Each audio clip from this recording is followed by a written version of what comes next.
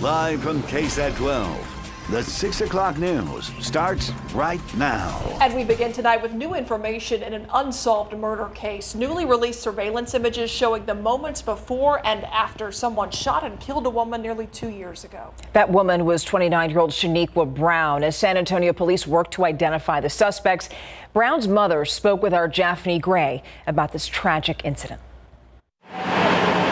Her husband ran in and said they shot Shaniqua. Nearly 2 years later, Alberta Rutland is still reliving that tragic night she lost her daughter and best friend, 29-year-old Shaniqua Brown. She was a gift from God. I just miss putting my arms around her and just rocking with her. In the early morning hours of July 12, 2020, San Antonio police say Brown and her husband were sitting in their car right outside her townhome in the 2100 block of Northeast Loop 410. Moments before the shooting, surveillance video shows this dark-colored car pulling up alongside a building. If you look closely, you can see the suspect in the passenger side wearing a white T-shirt. He shuts the door and changes into an all-black hoodie before getting out. Police say the suspect fired several shots at the couple's car, hitting Shaniqua before he runs to get in the dark-colored car again, which you see in this camera angle. Shaniqua died on her brother's birthday.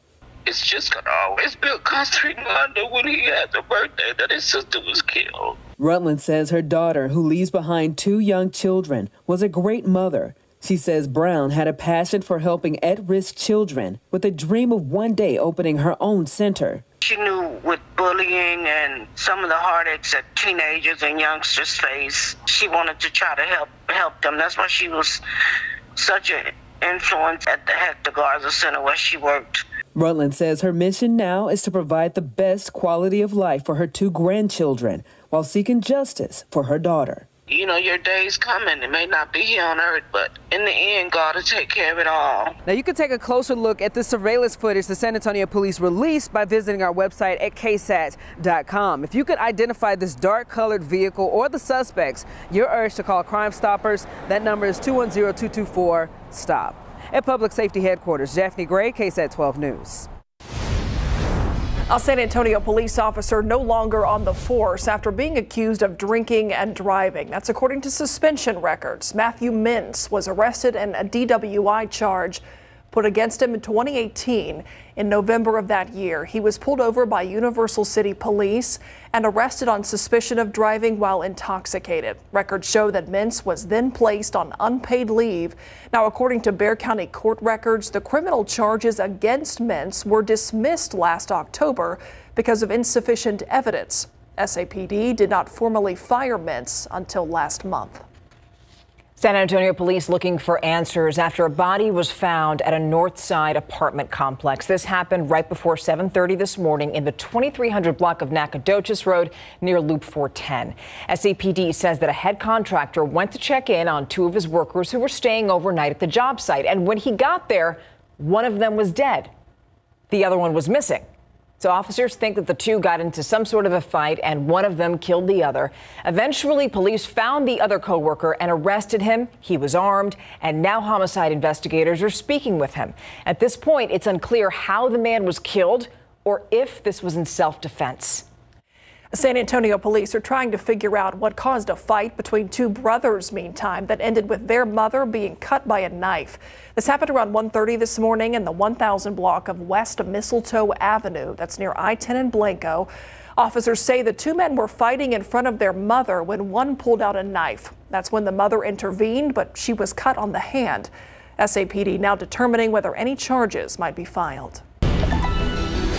Big endorsement for the Democratic challenger in the race for Texas's 28th congressional district. This weekend, Jessica Cisneros is going to be joined by Representative Alexandria Ocasio-Cortez from New York. They're having a canvas launch in San Antonio. AOC is expected to throw her support behind Cisneros, who's trying to beat incumbent Henry Cuellar. Now, the representative himself has responded saying, quote, "This election is taking place in the 28th congressional district of Texas, not New York City." End quote. And just a reminder that early voting for the March primaries begins on Monday. Right now on KSAT.com, we've got everything you need to know before heading out to the polls. You can find your polling locations, details on changes that have been made since the last election, as well as a look at sample ballots. Just go to our website or scan the QR code you see right here on your screen. Let's turn now to the newest COVID-19 numbers in Bexar County. Today, Metro Health reporting more than 800 new cases and 8 more people have died. Meanwhile, there are 785 COVID patients in local hospitals, 211 people in the ICU, and 112 people on ventilators. And just a reminder that you can get rid of your big bulky items tomorrow because it's San Antonio's free landfill day. You can drop off your stuff at 2 locations. You see them right there on your screen. The first is the Republic Services landfill, and the second is at the Waste Management landfill, which is over on the southwest side, right near the Joint Base San Antonio, Lackland, and Medina Training Annex. Now, both locations are going to be open from 8 to 1. He is battling a heart condition, and she designs custom shoes. And now they're teaming up for American Heart Month. RJ Marquez tells us about this young teen's journey and the surprise message that he received from one of his favorite Spurs players to keep on fighting. Isaiah Lucio enjoys doing the things that most 13-year-olds like to do. He likes spending time with family and friends, playing video games, and loves basketball, especially the Spurs. Who are your favorite players right now? DeJounte Murray and Kellen Johnson. I just started liking him, how he plays, how he hustles, his nickname, the Big Body. It's that type of spirit that's helped Isaiah through a tough time. He was diagnosed with heart failure in October. It was sad and tough, but I got through it. Isaiah had open heart surgery in Austin in November. Doctors put a ventricular assist device, or a VAD, to help his heart get ready for a transplant. But it allowed him to go back home right before Christmas. I was really scared at first, but I still got it. And during his time in the hospital, Isaiah's family connected with Kate Orozco, a San Antonio artist who designs custom shoes under the name Custom Kate. Isaiah's mom ordered him a pair of Fiesta-themed kicks, but they saw an opportunity to help kids in a similar situation.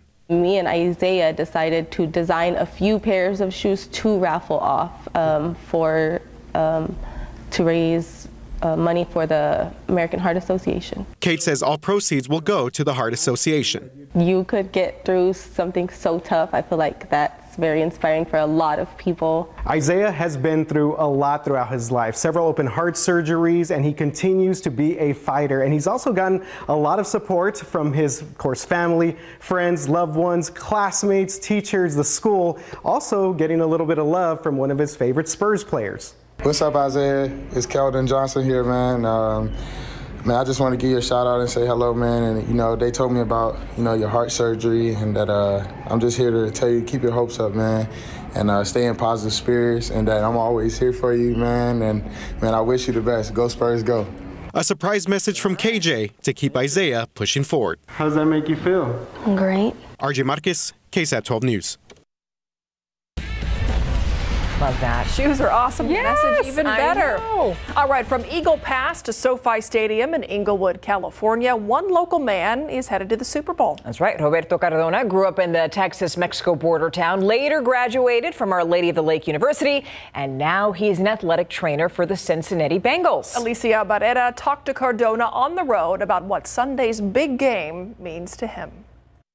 Roberto Cardona is living the Texas football dream. He always dreamt being able to play for the Lombardi Trophy, even if I'm not the one playing.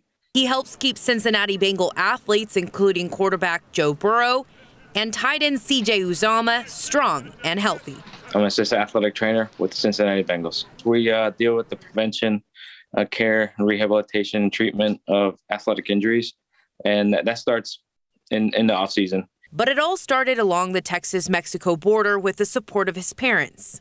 I was born in Mexico, Piedras Negras, Coahuila, raised in Eagle Pass. Been around San Antonio all my life, really.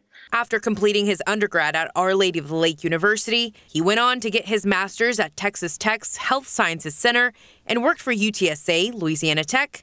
And in 2017, he finally got his start in the NFL. I got the opportunity to be an athletic training fellow with the Cincinnati Bengals. I had the opportunity for that 2 years, was promoted to assistant athletic trainer. Now it's time to focus as the Bengals will make their first Super Bowl appearance in 33 years as they face off against the LA Rams Sunday. Now we got to finish off strong and complete the ultimate goal, right? Alicia Barrera, KSAT 12 News. All right, now we're going to take a live look outside. Here's our camera here on the south side. 73 degrees. Lovely day for the rodeo, I would say. Of course, though, it's not rodeo without a cold front. Adam. Oh, and we're going to have that early tomorrow morning before sunrise. We're going to have that cold front hit us. Right now, anything but a cold front. 73 degrees, dew point of 41. So lack of mugginess in the air, of course, with that dew point near 40. Temperatures, though, still in the 70s for most of us. Uvalde 75, 77 Stinson. You get to Bulverde 71 and Canyon Lake about 66. But the rest of us, for the most part, in the 70s. And temperatures comfortable this evening. 8 p.m., 64, 10 o'clock, still near 60 degrees. Clear sky, not much of a breeze. The cold front, it's basically near I-20 right now, North Texas. Going to make it here before sunrise. We'll talk about what that means for temperatures tomorrow and even the wind speed. We'll see you in a bit.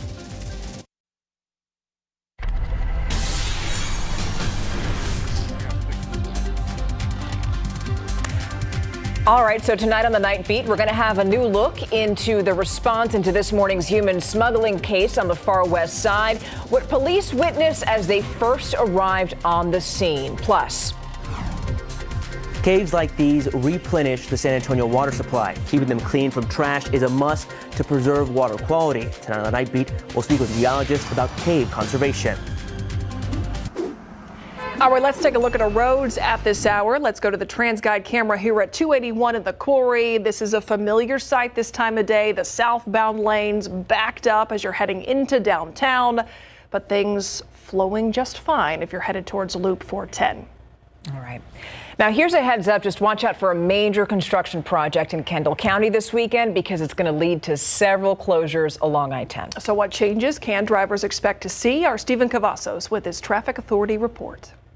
If you have big plans this weekend up in Kendall County, you definitely want to plan ahead. We have some big closures out there that, again, you're going to want to be aware of. Let's go ahead and take you in up to Kendall County there off of I-10. Now, this closure is going to be a long one, a 56-hour continuous closure of the full main lanes of the I-10 and eastbound travel lanes between State Highway 46 and US 87. Now, this removal of this bridge will actually allow crews out there to start working on the new westbound State Highway 46 bridge construction that, again, will take some time, but this will all start at 8 in the evening and wrap Monday morning. So let's take a closer look in as you talk about some travel routes there for drivers. Now, the westbound lanes of I-10, keep in mind the frontage road traffic will continue through the State Highway 46 intersection, then get back onto the main lanes at the next available entrance ramp. Now, that's located near Fredericks Creek. Keep in mind, off-duty uniformed officers are going to control that traffic movement right at the State Highway 46 intersection, so be on the lookout for them. And if you are going to be traveling eastbound, let's take a look there because the frontage road traffic will continue through the State Highway 46 intersection,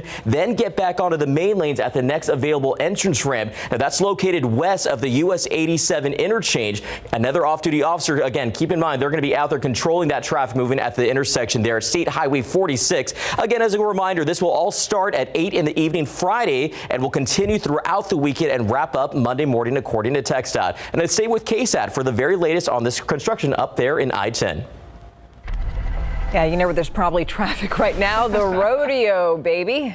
Of course, we're heading into the first full weekend of the rodeo. If you're headed out there, boots and a jacket, Adam. Absolutely, and stressing the boots, right, Myra? I left mine in the garage when I arrived home after being in the barns. That was a good call. The appropriate thing to do, and yes, it's that time of year, and it's not rodeo without a cold front. Get ready. Here comes a cold front early tomorrow morning. Now, today, we started at 40 degrees, so a cool start.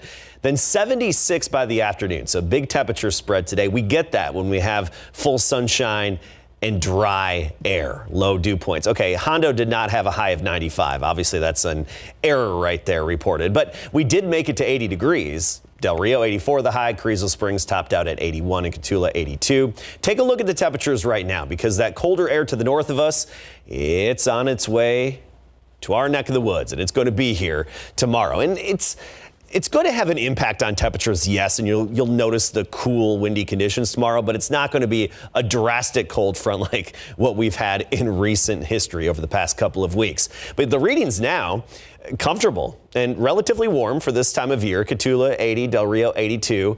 You're still 71 in Kerrville and New Braunfels, 77 in Pleasanton. Tomorrow, most of the day is just going to be in the low to mid 50s. Looks like a high temperature of 55 degrees tomorrow afternoon. Then we rebound nicely into the 60s on Sunday. Back to 70 degrees on Monday, Valentine's Day. And we should be 70 degrees for most of next week. All right, here's a look at the satellite and radar with that cold front. Nothing along it. This is having a hard time getting any showers going. And it's going to struggle even as it moves into our neck of the woods. Most of the moisture with this, far to the north and northeast of us, we'll have a slight chance of a few showers, but unfortunately, it doesn't look like it's going to add up to much. Of course, we could use the rain.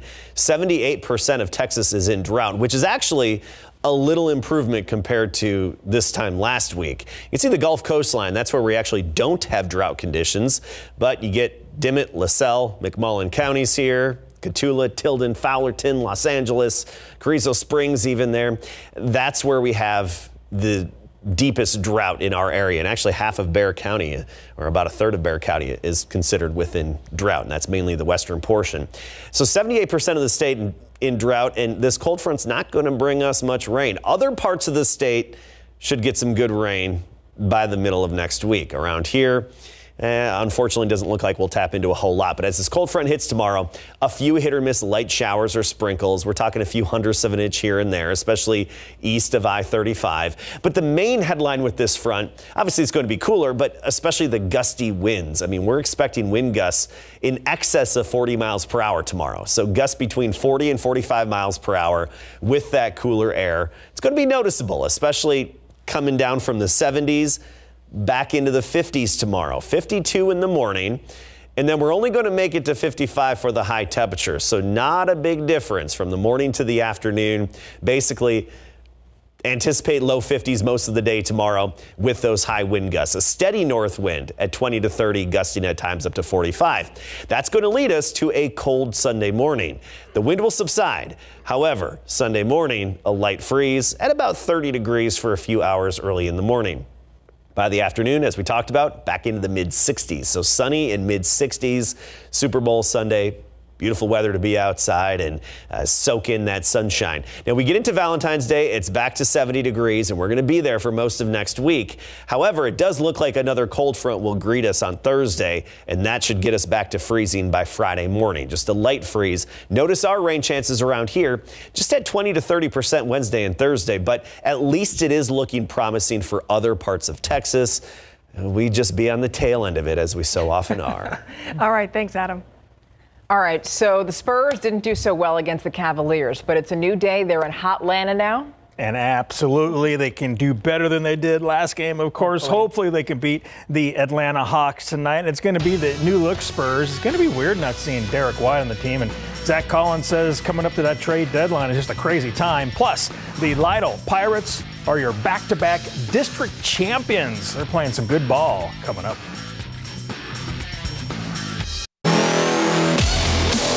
The new look Spurs will continue the rodeo road trip tonight at the Atlanta Hawks. The Birds are looking to sweep the two-game series with the Spurs. Yesterday, the Silver and Black traded Derek White, Drew Eubanks, and Thad Young before the deadline. Zach Collins says the trade deadline can be a trip. My rookie year had a couple times where, after a shoot around, we had a game that day. After a shoot around, I had one of our teammates was gone. It's just kind of either they went through the whole scout with us and he was gone, when shoot around was over. So it's a crazy business, man. Yes, it is. Here's your matchup. Spurs at the Hawks coming up at 6:30 tonight. This afternoon, we stopped by Lytle High School to catch up with the girls basketball team. Led by head coach and athletic director Lori Wilson, the Pirates recently won their second straight district championship. They finished the regular season 24-9 overall and 14-2 in District 27-3A. Going back-to-back in district as the team to beat certainly feels great. It feels great. Obviously, I had a gut feeling we would. I mean, we worked really hard since last year in the summer, came out to practice a lot, so it's a good feeling. So hopefully make it past first, second round, hopefully make it to regionals, all that. Yeah, it made me feel so great. It made me feel like how much of a leader I am to this team, and it made me feel how much we had to work harder since we lost some players. Winning back-to-back champs is a big accomplishment for this team. And now the Pirates are getting ready to face the Tidehaven Tigers in the first round of the UIL playoffs. Tidehaven is 19-12 and plays in District 28 3A. And the awesome thing about this is we had a bye week during district, and so I loaded up the starters and we drove down to Edna, Texas. So we've seen the girls, so we're very confident. They have good shooters and a couple good ball handlers, so we have to play awesome defense. It's going to take our defense and putting pressure on their guards. I don't think, and putting our full court press on them. So our defense, I'm pretty sure, can take over the game.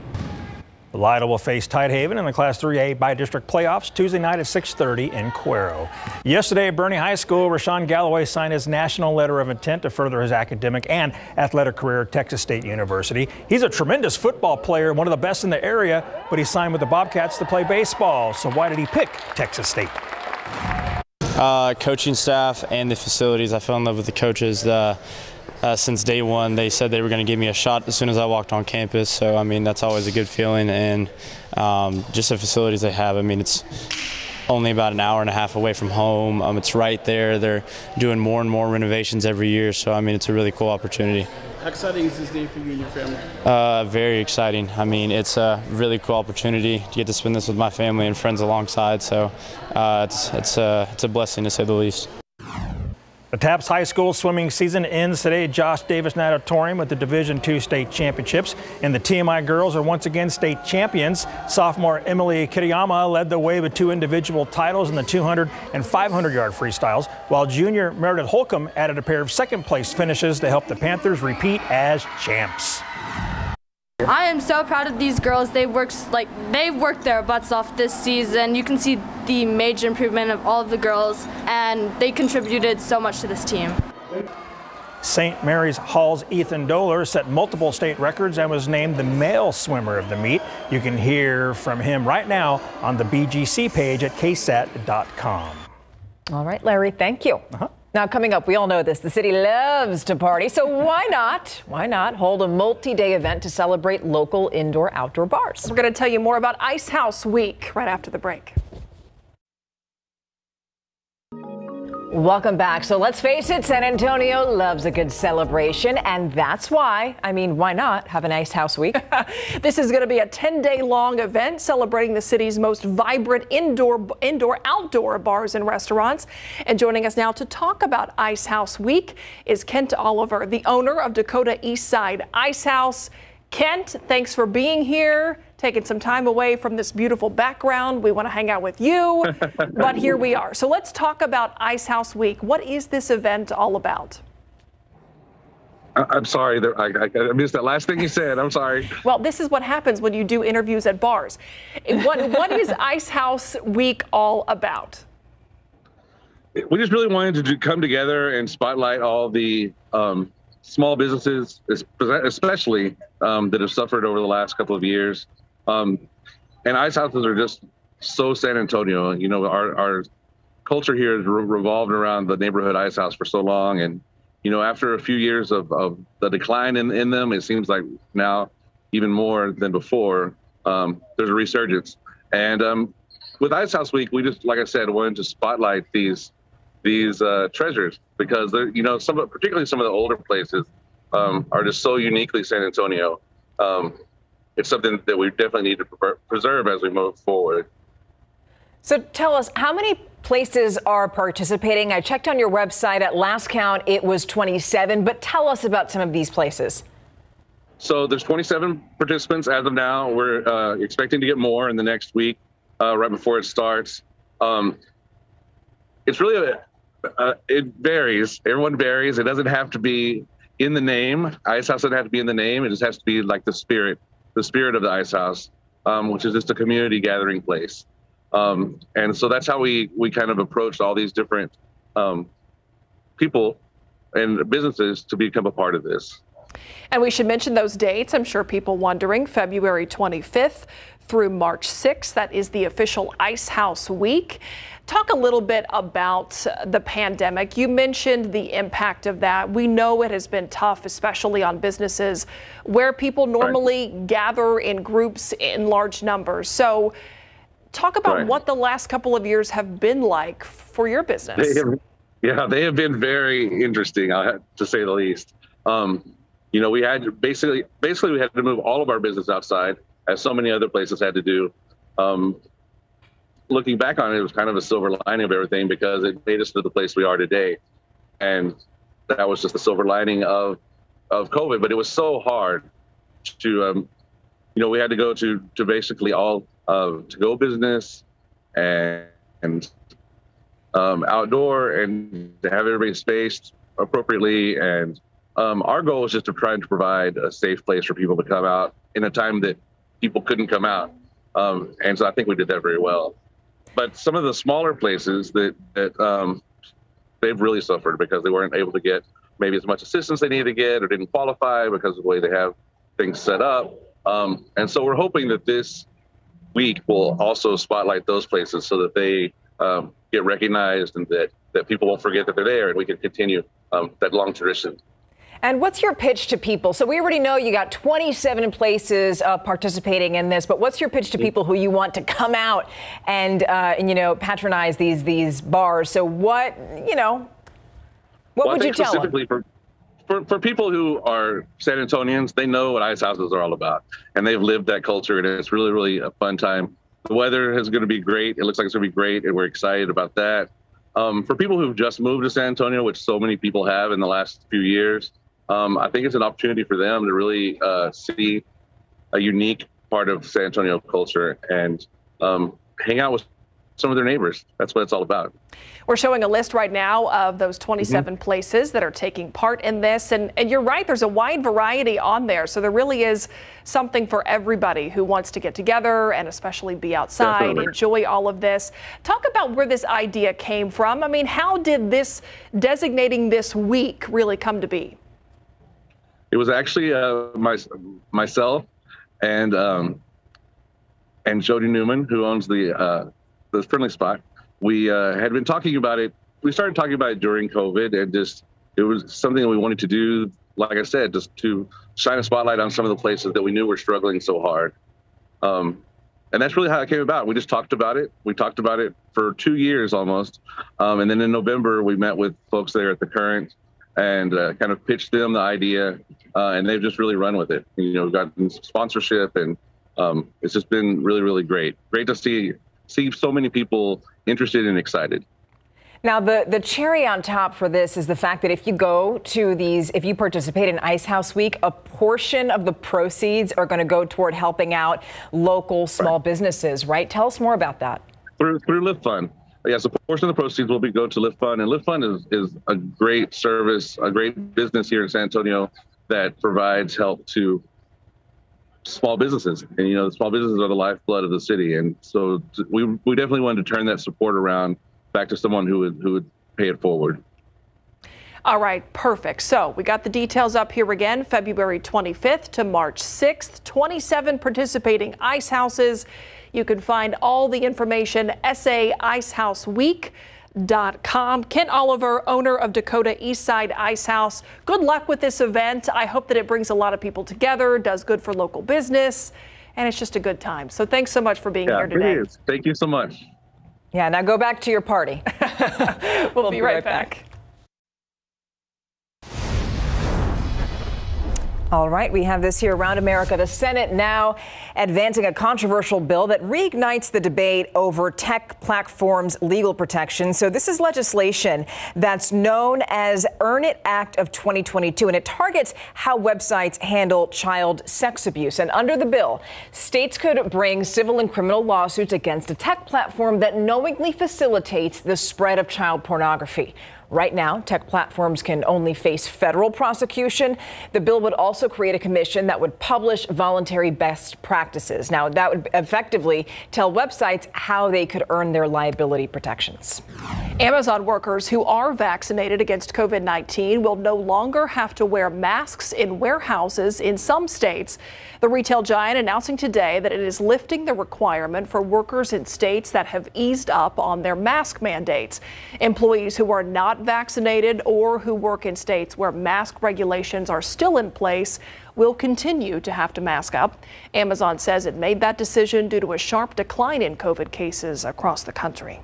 All right, now let's get ready. Let's talk about Super Bowl 56 and the showdown between the LA Rams and the Cincinnati Bengals. Law enforcement ramping up security patrols, of course, ahead of that game. The National Weather Service also issuing a warning about the heat in LA. ABC's Morgan Norwood has the latest on the final preps for Sunday. We're just days away from one of the biggest games in sports, Super Bowl 56, taking over Inglewood, California, with thousands set to descend on SoFi Stadium in the heart of LA County. Authorities are executing their own game plans, ramping up security across the area using bomb-sniffing dogs, numerous aircraft, and speedboats to monitor waterways. This is a workforce of more than 9,500 police officers, and we stand ready. The Department of Homeland Security had warned of potential truck protests near the stadium, similar to what's happening in Canada. The LAPD says they're monitoring the situation closely. We are aware that there's been some aspirational remarks on social media, and we have contingencies already in place to ensure that no one is going to interrupt this. And for the first time in now during the show, it's always so nice. It's my favorite time of year when we get that. It officially sets at 6:20 p.m., so it's down, but you still get that twilight out there, and it's going to get dark pretty soon and pretty quickly now, and that's when temperatures start to fall off. 73 degrees currently at the airport, dew point of 41, so no mugginess in the air, of course. And we'll see those temperatures fall off pretty quickly. I mean, by 11 o'clock, we'll be in the mid-50s, and then tomorrow morning in the lower 50s, about 52 degrees at sunrise. But the cold front's already going to be here then. We'll talk about what that means for the rest of the day and the rest of the weekend coming up.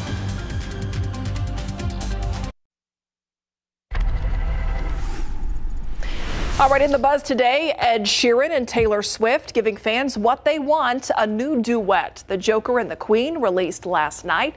Sheeran initially released a solo version of the song in last October as part of his 5th studio album. But this latest version features Swift and a very nostalgic music video. Fans might remember Sheeran and Swift's first collaboration, Everything's Changed, which was back in 2012. The Joker and the Queen is Sheeran and Swift's 4th collaboration. Good stuff. Now, Miami Airport handling hundreds of thousands of flowers every day to get ready for Valentine's Day, which is, Adam? Monday. There you go, Monday. The airport receives 91% of all flowers that are imported into the U.S., primarily from South American countries like Colombia and Ecuador. The annual total amount is more than 236,000 tons of flowers, valued at nearly $1.2 billion every year. Wow. Millions of miles away in space, a traveling probe is giving us a first look at the surface of Venus. The highly detailed images from NASA showing the surface of this mysterious planet. The visible light images were captured by the Parker Solar Probe. It uses a wide field filter able to see through the clouds of Venus. Now, scientists say that the chemical data suggests that Venus may have been habitable in the past. Other data gathered by the probe could help them learn more information about this, not just about the planet's geology, but also its evolutionary history as well. So fascinating stuff. Those are always really cool to look at. Okay, speaking of cool, that's what we are going to do this weekend. Temperatures going to drop, Adam. Layer up, I guess. Yeah, they are. And you're going to notice it mainly tomorrow and then into Sunday morning. Then we rebound pretty quickly and nicely. But the cold front hits before sunrise tomorrow. A windy and cool Saturday. Nothing like some previous cold fronts, but it'll be noticeable, of course, having been in the 70s for a few days. And then a Sunday morning freeze. So let's get right to it. Taking a look at our beautiful live cam shot. 73 degrees right now. Dew point of 41, and I do think that you'll notice a little bit of humidity by the middle of next week, around Wednesday. It's something we haven't really felt much of lately, but Wednesday you'll notice a little bit of stickiness back in the air. Temperatures right now still 80 degrees Cotulla, 82 Del Rio. Those are the outliers. We're 68 in Gonzales, 65 in Kerrville, and right now 67 in Beeville. And you look across the state, this is actually where we have a cold front off to the north. Notice not a very sharp temperature drop behind the front. Front's roughly along I-20. Behind it into the Panhandle, we're in the 50s right now. You head farther to the north and temperatures dip below zero. Fargo, International Falls, below zero. That's obviously the core of the cold air, and the core of it's going to stay north of us. We're just getting clipped by this colder air mass, and all the moisture associated with it is far to the north of us as well. We could generate a few of our own showers around here, but odds are against it. Not many of us will actually see any moisture from this cold front when it moves in tomorrow. Here's our futurecast. It hits around 4 a.m. That's when it hits San Antonio and Highway 90. And the wind's going to pick up pretty quickly behind this cold front. Give it a couple of hours and the wind's going to be howling. But notice the futurecast also showing a few little showers popping up here and there, generally east of I-35. Not a whole lot in terms of coverage, and not a whole lot in terms of any accumulation. Maybe a few hundredths of an inch here and there. So pretty insignificant in terms of that slight rain chance. But the wind, I think that's going to be the headline tomorrow, the gusty winds. And we're accustomed to that. With our cold fronts that we've had this winter, we've had some pretty gusty and breezy days. And tomorrow, no exception. By 9 o'clock, we're already 25 miles per hour, and I do think we'll see some wind gusts up to about 40 to 45 miles per hour throughout the day tomorrow. So windy and, of course, cooler. Take a look at the temperatures. This is what we're expecting tomorrow morning. For the most part, near 50 degrees, but some 40s in the hill country, of course. Into the afternoon, not much of a change. We're just going to climb about 5 or 6 degrees from sunrise to sunset. So not a big temperature spread from when you step out in the morning to when you go to bed later on at night. We'll be in the 50s most of the day tomorrow with that gusty wind. We're talking about 54 Stone Oak for a high, 57 Castroville and Elmendorf and Lavernia, about 57 for that high. Looking at it in a different way, I like to put it into a line graph format, and it's pretty much a flat line here. 52 in the morning, 55 by 3 p.m. And then after sunset, we'll see the temperature start to fall off. And that's actually when the wind is going to subside a bit. But notice our high temperatures, they rebound quite a bit. I mean, we're going to be back into the 70s by early next week. So here you have it, 70 by early next week, even mid 60s on Sunday. But I want to point out, we talked about the windy and cooler Saturday. That's going to lead to a light freeze Sunday morning, right at about 30 degrees, and then sunny and 60s by the afternoon. So rebounding nicely. And then next week, as I mentioned, right near 70. There's a shot at a few showers by Wednesday and Thursday. It's actually looking like a pretty potent upper level system that's going to affect Texas, just not so much our part of Texas. Right. That's the key, isn't it? Mm-hmm. All right. Thanks, Adam. And in case you missed it, coming up next.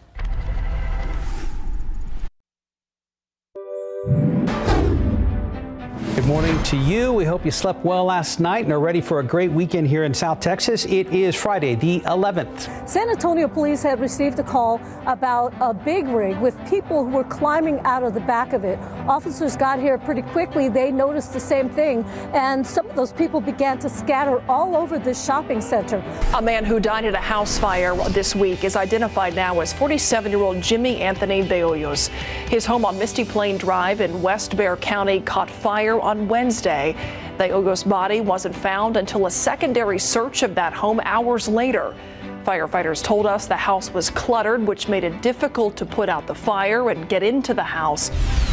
It's going to be a while before kids under the age of 5 get their COVID vaccines. Remember how we told you Pfizer was trying to get emergency use authorization to use its vaccine on the youngest kids? Well, now U.S. regulators are saying, hold on. The FDA wants Pfizer and BioNTech to finish studying how an extra low dose of the vaccine affects kids under 5. It also wants to know whether kids are going to need a third dose. But Pfizer says that data isn't going to be ready until April. So there's no telling when that age group is going to be able to go out and get their vaccines. This week, the Maryland crossing officer holding up her hand for a car to stop while the middle school across the street, the car didn't stop and clipped Corporal Annette Goodyear. But as she was doing that, you can see it again in slow motion, she was able to push that middle schooler out of the way before that car got the little girl. But it did get the officer. The video has been seen worldwide. The officer is still a little sore, but she is back at work and receiving all kinds of accolades for heroic actions.